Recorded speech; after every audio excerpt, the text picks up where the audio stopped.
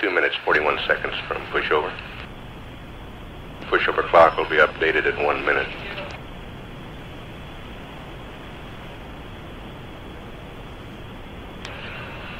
Shuttle carrier aircraft pilot Fitz Fulton will call launch ready after pushover, after he's achieved the proper airspeed. Probably the next call you will hear will be Chase 1 calling SEP. Chase 2 will call clear.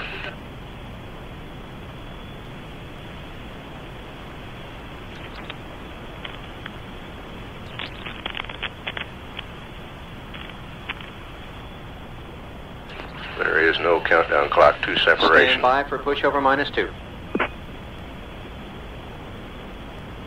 Mark, pushover -2. 905. Separation is the option of Fred Hayes after the launch ready call.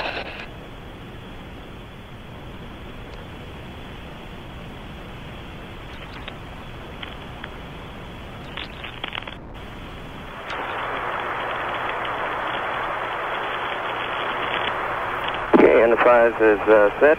Thanks for the left, Fitz. You bet. Anytime.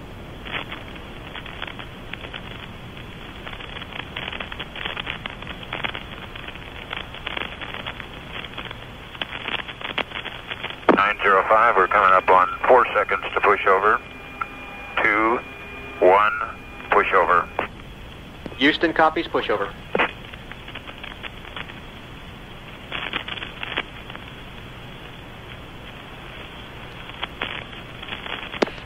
Accelerating now, that's airspeed 205. Altitude 27. Airspeed 230 knots. Okay, we are on 2 lights, orbiter Shuttle 2. Fred Hayes conducting a practice landing at altitude. This gives him the feel, attitude, and same airspeed as when he touched down. 270.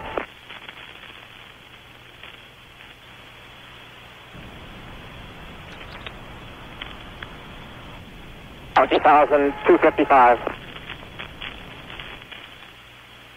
$20,230. Yeah, that sideways lurch is really there. Yeah, looking great there, Fred. Okay, Houston, we're configured for the decimal start. Roger, we copy. Okay, Fred, 205 and 20,100. Okay, 11 Alpha, pushing over. Okay, I got you 195 and 20,000. Okay, I'm running about 5 or 10 low on the backup and the prime boat. Okay. You're pulling contrails right now, Fred. 50 feet. 40 feet. 30. 20. 15. 10. Holding 10. 220 at about 5 feet. 1. We'll see you, babe. Okay, that's great. Yeah, good. Copied. Touchdown at 54 minutes, 5 seconds past the hour.